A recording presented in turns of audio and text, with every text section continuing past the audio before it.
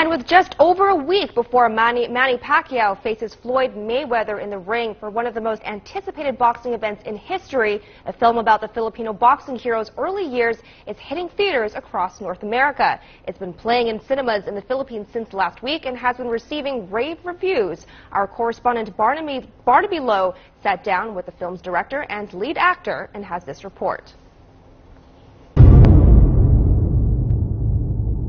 Lagi akong tinatanong, sino ang pinakamatindi kong nakalaban? That's the 8th Division Filipino boxing champion Manny Pacquiao himself narrating in the film Kid Kulafu. It's a film about the first 15 years of his life. The years before he became rich and famous, the years when he says he fought the hardest.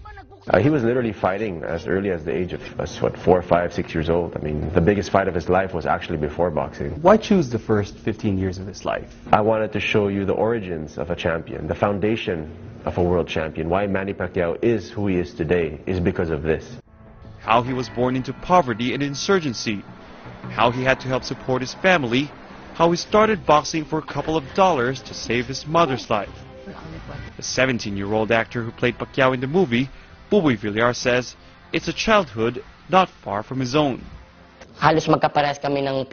We went through almost the same challenges in life. He became a scavenger. I was one too. He wanted to lift his family out of poverty. It's what I've always wanted to do for my family as well. Both of us come from broken families, so it wasn't too difficult for me to draw inspiration for the role. Kid Kulafu!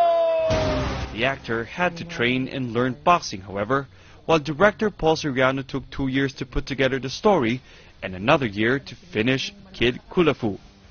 Why Kid Kulafu? I mean, I'm sure people have been asking you that. What Manny used to do as a young boy growing up was he used to collect these empty Vino Kulafu bottles which people would leave on the floor.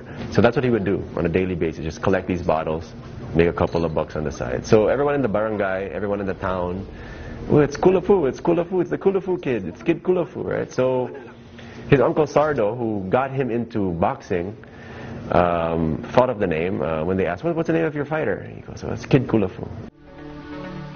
Pacquiao is more known now, of course, as the Pac-Man, a man looking to make history as he faces the undefeated Floyd Mayweather on May 2nd in what is undoubtedly the biggest fight of his career. Barnaby Lowe, CCTV, Manila.